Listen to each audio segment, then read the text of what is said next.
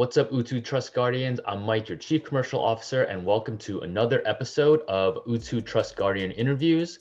This is where we chat with team members, investors, advisors, and general supporters of UTU to learn more about their backgrounds, why they believe in UTU, and how they're helping to increase trust across the entire internet. Today, I am super excited to chat with the newest member of the UTU Board of Directors, David Holtzman. What's up, David? How you doing? David is a world-renowned cybersecurity and privacy expert who designed the global DNS registration system used by ICANN, kind of a big deal. He's held senior executive positions at IBM and Network Solutions and much more, which David will talk all about. David, welcome to the UTU board. Welcome to the interview. How are things going? Things are going pretty well, Mike. It's kind of hard to talk to anybody about anything without thinking about the pandemic. And it's not over. And I know this is just an American viewpoint because I just recently been out of the country, but it's just nice seeing anything getting better anywhere. And I feel more optimistic. Yeah, we are getting there, but like you said, it's kind of like cautious optimism. Things can still change. We're still seeing variants out there, but definitely feel that things are on the upswing. We're getting back a little bit more into normal life. And it's sunny here in Washington, D.C. It's the best of both worlds. We have good weather and no tourists. So it's pretty good. Yeah, tourist season is big, but yes. So we are both in Washington, D.C., and even though we're still doing this over Zoom, hopefully we can meet in person for a coffee or a drink soon.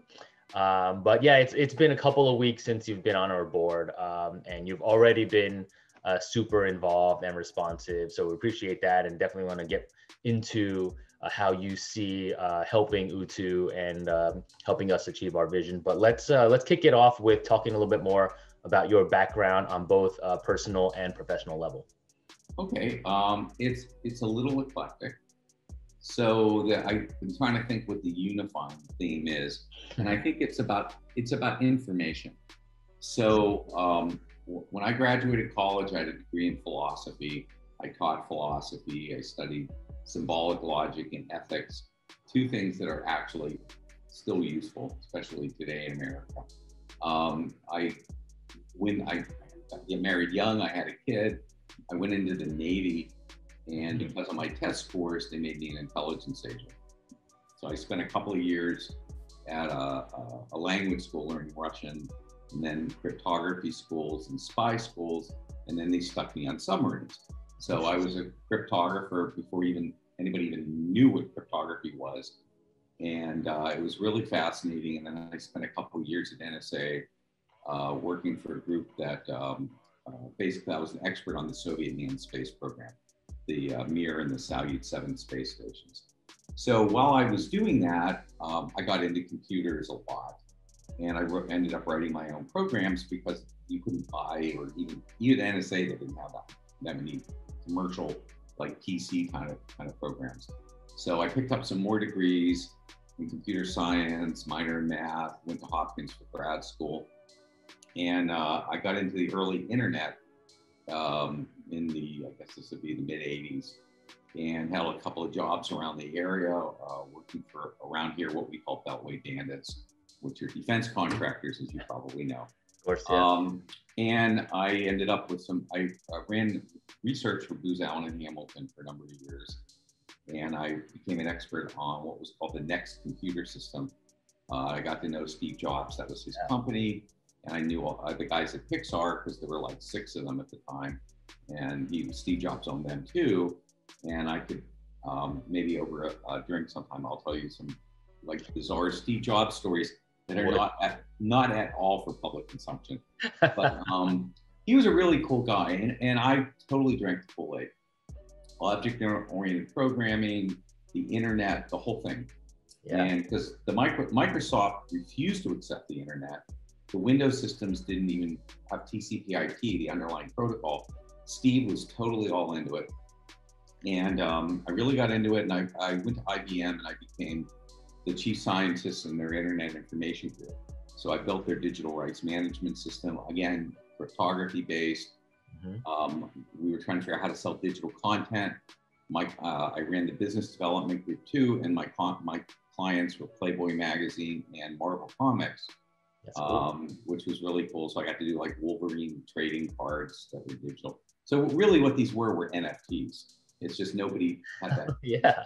We didn't, and we were trying to do that with Playboy centerfolds, if anybody even remembers what a Playboy centerfold was.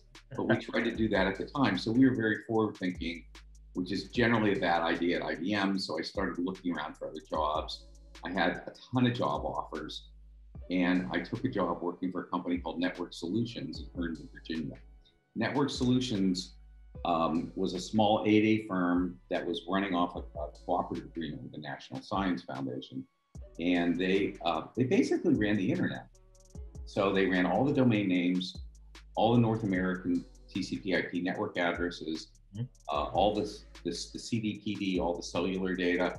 So it was it wasn't the wires and it wasn't the machines, but it was everything right above that layer. And we did it under a government contract. The internet started getting really big, and because of Mosaic being developed, and all of a sudden you had browsers, and then you had stuff to look at. And the company got huge, too fast. We did an IPO, a couple of secondaries.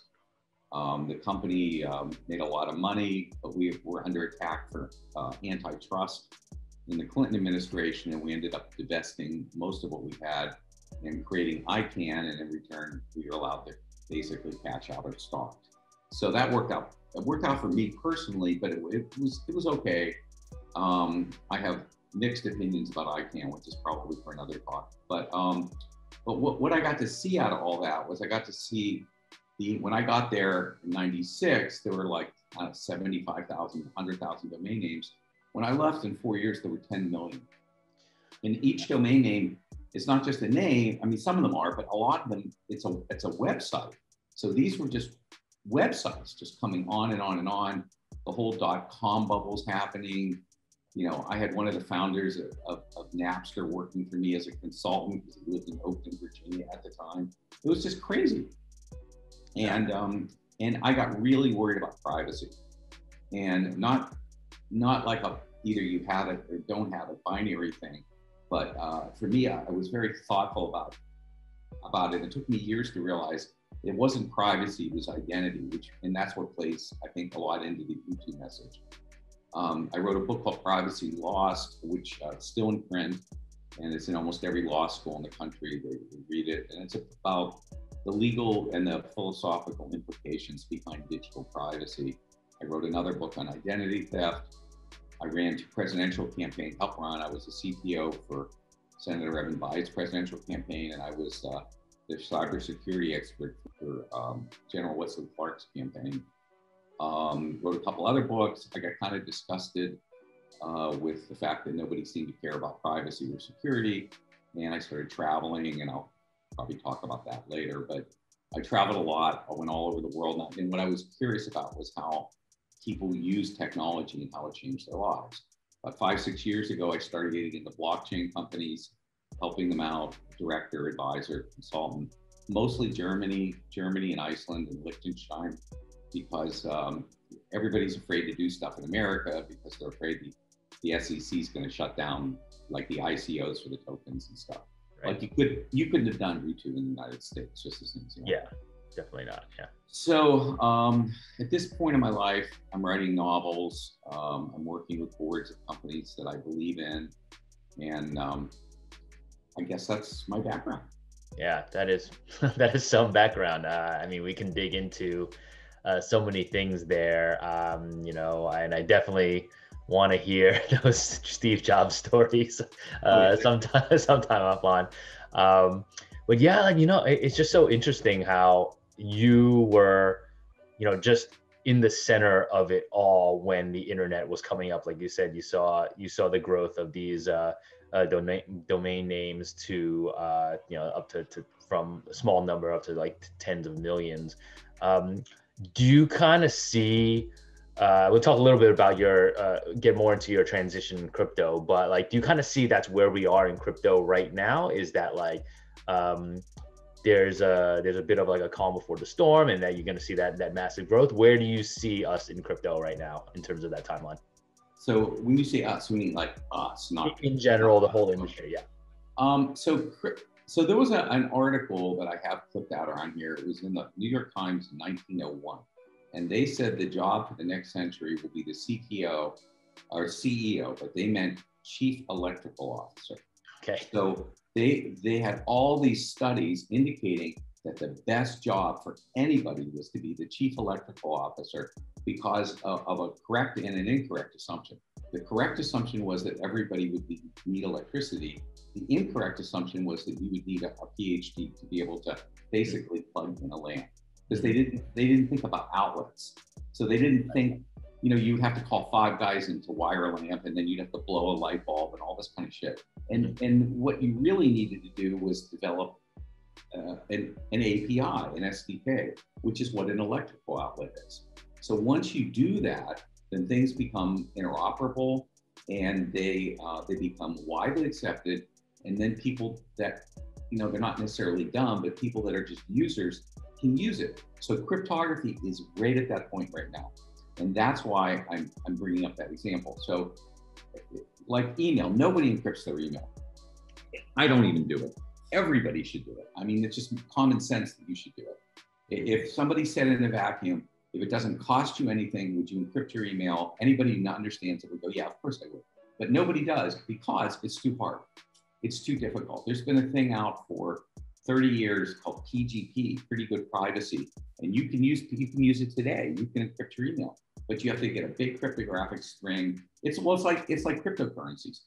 Have you ever tried to buy or sell Ether? It's not as easy as it looks like it ought to be, right? And then you're terrified because you've got like $20,000 of Bitcoin, or it's just like half a Bitcoin right now, or something. And you just know that if you like type in A instead of a B and you don't catch it, you just like gave some guy in Okinawa your money. And it's so that level of terror keeps people from using cryptography unless it's built into something like an iPhone, so you don't actually notice it. You don't have to work at it. So I believe that that's where we're at with cryptography. Cryptography is right at that level where it's about to become universally usable, the same way plugging in a lamp is usable, or other technologies that hit the mainstream. And typically it takes about 50 years for technology to get to that point. And I think we're now at that point. And I'll talk some other things I think you're going to ask me about what I think that means. But that's one of the reasons UTU is so well positioned, because so many of the things that UTU as a company is advocating and building, I think play right into this expansion and growth. Yeah, so let's segue into that. Thank you for that perfect transition. So how did you first discover UTU, and what made you decide to join our board? So kind of building upon what you talked about, how those factors are all combining to get us where we are today in crypto, and how does that roll into what we're doing at UTU? I have a friend named Keith Hansen, who you may have met him. He lives in DC. He's doing some legal work for Jason, the CEO of the company UTU, and he had been telling me about this young guy that he had mentored and suggested I meet him someday. And then one day he said, hey, I want you to meet Jason. So of course it's the middle of the pandemic, so that means like a Zoom call.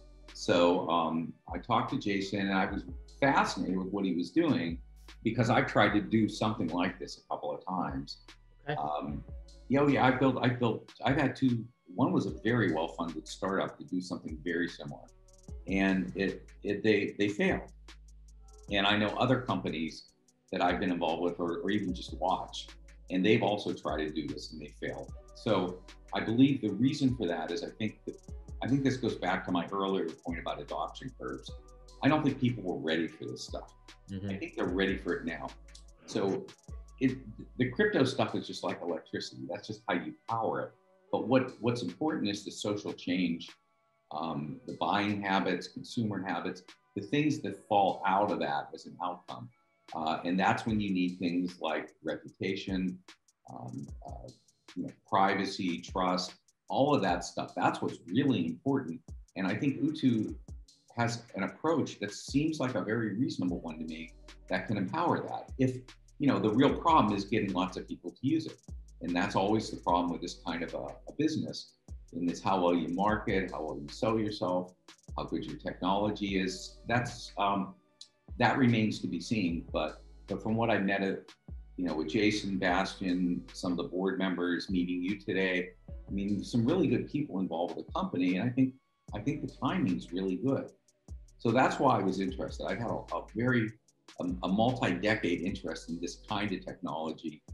And I can tell you why. I mean, it's like, when you go to do something on the internet, it's very, very it's easy to find many, many wrong answers to every single question. It is very difficult to navigate that on almost any subject imaginable. Sure. It used to be kind of easy. So like, restaurants are still kind of okay. There's places, newspapers, Zagat's and stuff, you can look up a restaurant. Hotels, not a chance. I mean, TripAdvisor is so deep in everybody's pockets. I don't believe a single word I read on TripAdvisor. I do not believe anything I read on Yelp. I don't even know why Yahoo still exists as a company, but I wouldn't use them. And so there is no way to actually do that.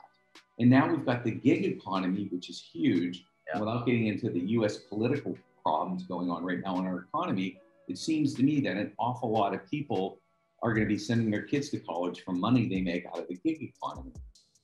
And the underlying driver for gig stuff is trust. I mean, and UTU's got the one piece of their business with the taxi driver stuff in Nairobi, and that's just a small example of a much larger global problem. I travel a lot, and when you go to another city, I mean, I know my neighborhood. I know which restaurants suck. I know if I had to stay in a hotel, I know which ones I would stay in. But if I go to a city I don't know, I have no clue. How do I hire a cab driver? This is the only reason Uber even exists, because Uber is basically, the modern equivalent of a cotton plantation in the 17th century. I mean, the workers are unhappy, they don't like it, but people use it because it's the only way to actually get a cab ride in less than 30 minutes anywhere. Yeah. And all of that's based on trust. So Uber has this undeserved veneer of trust and reputation, because people think there is a less likely chance you're going to get raped and murdered in an Uber car than you are in some random car. So it's safer. So you go with Uber because you trust them. Mm-hmm. And I mean, that just tells you what's happening. But now apply that to picking a doctor, picking, someone who can come in and babysit your kids, walk your dog. I mean, all of this is based on trust. Yeah. And trust is not a quantifiable AI-driven number. Trust is based on human beings, and it's a web. So, like, I'm sure you're like this. I am like when I listen to new music, it's not because, well, sometimes it's because Spotify says. Actually, to be fair, Spotify's actually pretty good. But most of the times it's because somebody I know says, "Oh, I know you, Dave. Listen to this group. You're going to really like them." And I mean, most of the time I will, and because they're my friend, I'll believe them. Yep. So, but that's what this is. This just UTU is just going to be a way of industrializing and institutionalizing the web of trust that has existed since the beginning of time, anyway. Yeah. But to do it and not get spoofed, you need cryptography. So that's the connection. Because if you don't have it, then you have too much. You've got like doxing and spamming and too many other things that fall into it. So cryptography, trust, reputation, those are the three pieces. Yeah. And I think also just the kind of new economic model that blockchain provides, that you can build those incentives that will incentivize people to be more trustworthy and have more trustworthy actions. But you know what? One of the things I just thought about, I don't know why it came to me, but you were saying how you've been obsessed about this this problem over the last 20 plus years, and just from the beginning of time, you talk about this time horizon, and just remember, like, for some reason it came to my mind. I have, like, when Jeff Bezos talked about, like, there's so many companies that have formed. It's like, all right, what's gonna change in 10 years, and then build a company for that, right? And Jeff Bezos said, well, no, I'm looking at it the other way. What's not gonna change? Like, right? And it's like, oh, people will always want an easy way to buy something at a low price, right? And I think similar to trust, for the next 10, 20, forever, trust will be an important aspect of the way people purchase goods, the way people make decisions, and the way that we trust, I believe, in real life is not going to change either. Like you said, you're going to trust your friend's opinion, and where or your family, where they stayed, or restaurants they went to, or the doctor they chose. That's never going to change. So I think that's kind of where we're building for that future, that we understand that that's not going to change, and we need to change the way that we think trust on the internet to match how we trust in real life, which will never change. So I think that's the really long vision that we're looking at here. This is absolutely a long vision, but it's not 20 years. It's less than 10. So I don't know if you call that long or not, but it's in the 3 to 10 year time frame. But there's another side of what you mentioned though, Mike. It's not just the buying stuff thing. It's also the empowerment of an individual. So I was just traveling out of the country last week for the first time, and I was in a hotel, and something bad happened. It wasn't really bad, but a dinner got really screwed up, like really, really badly. And I talked to the hotel manager, and they offered me a free bottle of champagne if I didn't post it anywhere on social media. And that is not the first time that has happened to me. That's like the 8th time that's happened to me. So it's not, they know the power of pissing somebody off. So if they think you're just a jerk, they're just gonna let you do what you want. But if you seem like a reasonable person that people might actually believe, it's worth it to them to make it good with you. And that's an empowerment that hasn't existed in this country or in this world for half a century. So it's like when you deal with the really big companies, like imagine if you went to AT&T screws you over in your cell phone bill, and you call AT&T, assuming you get through, and you get through, well, you have to have Verizon to get through to AT&T, but so you call and you get somebody on the phone and you say, I'm gonna write a bad Yelp review about AT&T unless you give me a bottle of champagne. Good luck on the bottle of champagne.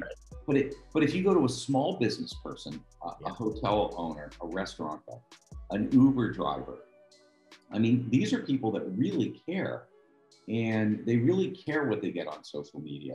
So social media has, I mean, you could probably obliterate a business on TikTok if you really wanted to, and people have done that. On the converse side of that, I mean, one of the things that just fascinates me about pop culture, and this is an incredible digression, is the Kardashian family. Because you've got this family of, I don't even know how many people, 6, 7, 8, whatever, but they have made billions of dollars kind of, putting themselves out there, I think is a nice way of putting it, on social media. And it all started with a sex tape anyway. And it's just, and what they've done is they were the first ones to realize how incredibly powerful an individual's profile and opinion actually is.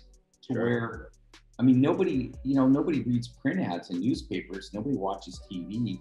I mean, if like makeup, I know I don't have the statistics at my hand, but I've read it. Most makeup sales are driven by shout outs and product placements on Instagram. Yeah, influencers and everything. Yeah. Oh, big time.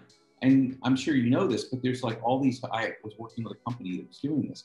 They have like, this company has this big house in Beverly Hills, and they invite influencers to come and stay for free in the hotel. And there's a nice pool, and there's lots of booze, and everybody's wearing swimsuits and stuff. And they take a lot of their money away. And then the whole thing is photogenic. They have backdrops everywhere, stuffed gorillas and hot air balloons, Right. things that look good on Instagram. And it's a business. Yeah. So, but this is all stuff that is, it's not even oblique. It's tied into UTU, because all this is like, who are you going to trust? Who are you going to believe? Yep. And then when you see like an influencer that does something kind of racist or stupid, it hurts them. Yeah. Like Jake Paul. Jake Paul's a good example of that. Mm-hmm. So. Yeah, and you don't know who's, they're not always transparent about, who's paying them to say what and everything like that. So you really got to understand how trustworthy those people are, because they really do have a big impact on many, many people's decisions. Well, also, and I will get a little political for a second, but we don't know what the truth is anymore. I mean, that's right. So when I was growing up, we had newscasters like Walter Cronkite or Dan Rather or somebody, and we all kind of believed what they said. Yep. If they said, Richard Nixon's a crook, we all said, okay, Richard Nixon's a crook, because Walter Cronkite just said so. So you had the New York Times, the Washington Post, the Boston Globe. You had reputable media outlets, and it's not clear that that's true anymore. I mean, there are still, I personally read the New York Times and the Washington Post and the Guardian, and I believe most of what I read, but they're still wrong, and they do have agendas. So, I mean, I get my information by reading like 100 different things, and then I figure it out myself. Yeah. But most of the people I know that are, especially younger people, social media, man, it's like, yeah, that's what, well, actually it's happening today. This is what's happening with the gasoline thing. So this is insane. This pipeline thing, it's not even that much gas, number one. They didn't hack the fuel line, number two. They hacked the back office Microsoft system, and number three is there's no real shortage, but people think there is, because a bunch of people went on Facebook 2 days ago and started saying, buy gas now. And I just saw a picture a couple of minutes before we talked. There's guys in Atlanta coming up with garbage bags up to gas pumps, and they're filling garbage bags. And that's insane. Gosh, totally. I mean, but this is all of this though. This is the power of the individual in the digital age, for good, for bad. And anything that helps make sense of that, it's going to do well. Yeah, totally agree. So how do you see, you have this awesome background for everything we want to do. How do you see yourself working with the UTU team? Where do you think you'll have the most impact in the direction of the company? I'm the first technical board member. Right. So the other board members, like Lena and people like that, have very strong financing backgrounds, or Lucas or other people who have very strong crypto backgrounds in the business sense. Mine is a little bit more hands-on, and I think that my role will be working with Bastian and Jason to help formulate strategy based on technology, feasibility stuff, looking for opportunities. And it's a role I played before. I'm comfortable with it, and you don't have anybody like that in UTU right now. So I think it's a good fit for me. It's awesome. Yeah, I can't wait to see how you can help. And I think it's going to be great just to have your technical direction, and something that will certainly help us as we scale and grow. So that's awesome, David. Thanks for your insight. I think it's clear that we share the same vision of how important trust has been, always will be, and what a huge impact UTU can have on this. So let's move on to the quick fire questions to wrap it up. So here's where I'll ask you 3 questions in succession to learn more about you. So tell us something unique and interesting about you that not many people may know. You've already told us about Steve Jobs and everything about your background and crazy stories there, but tell us something that's unique and interesting about you. That's a good question. So I'm an amateur photographer, and I travel a lot. In the last 8 years, I've been to 75 countries. Wow, nice. I've climbed it's all adventure travel. Climbed Mount Kilimanjaro, drove my own dog sled team in Lapland up in the Arctic Circle, rode across Mongolia twice, once with Mongols, once with Kazakhs. Last year, before the pandemic, I rode a horse to Everest Base Camp. on the Tibetan side, hiked across the outback. In 1 year, I hiked all 7 continents in 1 year. Wow, that's amazing. Great. If you can chat with anyone, dead or alive, who would it be and why? Alan Turing. Yeah. So, Alan Turing, for anyone who doesn't know, he's dead. British computer scientist. He invented many things that we take for granted today. Just one of his most brilliant innovations was the idea of a Turing test on how you can tell when an AI becomes truly intelligent. And the Turing test is you sit at a machine, you type, and the thing on the other end types, and after 5 minutes you get up and you say, I can't tell, it seems like a human. That's the Turing test. Yeah. He was also he didn't invent cryptography, but he certainly contributed a good bit to it. And he was also a misunderstood man. He was gay, nobody knew he was. He was hounded out of existence and his life was ruined. And I've always thought his perspective on World War II London, cryptography, and the future of artificial intelligence would be a fascinating conversation. Awesome. All right, last quick fire question. What is something that you believe but few others agree with? So this is not an Area 51 question, right? Or maybe it is. Well, I'll make it about the subject matter. And this is actually quite controversial. I believe that no government will ever help anybody with privacy or security in a meaningful way. I think the lag time between inventing something and having legislators, first off, understand it, second off, pass bills that deal with it, and third off, wait for the court system to catch up and have case law in any country. I think that gap is 10 to 20 years minimum. Wow. And I can actually prove this. I'm writing a book about this right now. So as a consequence, if you want to protect yourself in this world as a person, a company, or government, I think you need to do it yourself. I think this is like brushing your teeth. I mean, nobody brushes your teeth for you. I think cybersecurity, I think your identity and your reputation online, I would not look to the court system to save you on this. I think if any of this is important to you, and that includes, it's like Bitcoin wallets. You buy Bitcoin, you put it in a wallet, you can't remember your catchphrase. Guess what? It's gone. Something like 15% of all Bitcoin that's ever been minted is in that category that cannot be, it's like pirate treasure in the Caribbean. You're just never going to get it back again. Yes. So I think that as we move forward, I think especially millennials and Gen Zs are going to have to grow up digitally aware, and they're going to have to take their digital life in their own hands. Yeah, I mean, I think you're seeing something similar like that in terms of cryptocurrency, where the government will always kind of protect their own interests, right? And we'll always look on like, okay, what are some of the bad things can happen with this particular technology to the state, to the government, and then craft their legislation very slowly around that, right? So I think that is a good point in the sense that they're not going to look out for you, and even if they do, it's going to be really, really long time down the road.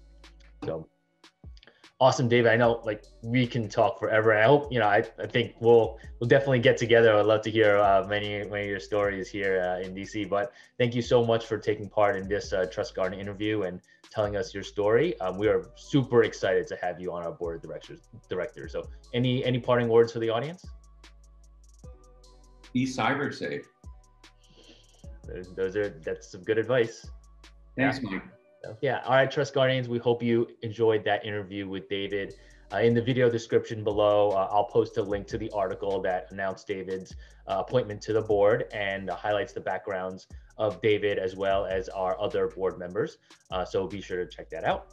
And of course, please hit those like, subscribe, and notification buttons so you don't miss any future Trust Guardian interviews. Thanks so much for tuning in, and we'll see you soon. Have a good one. Thanks, David. Bye.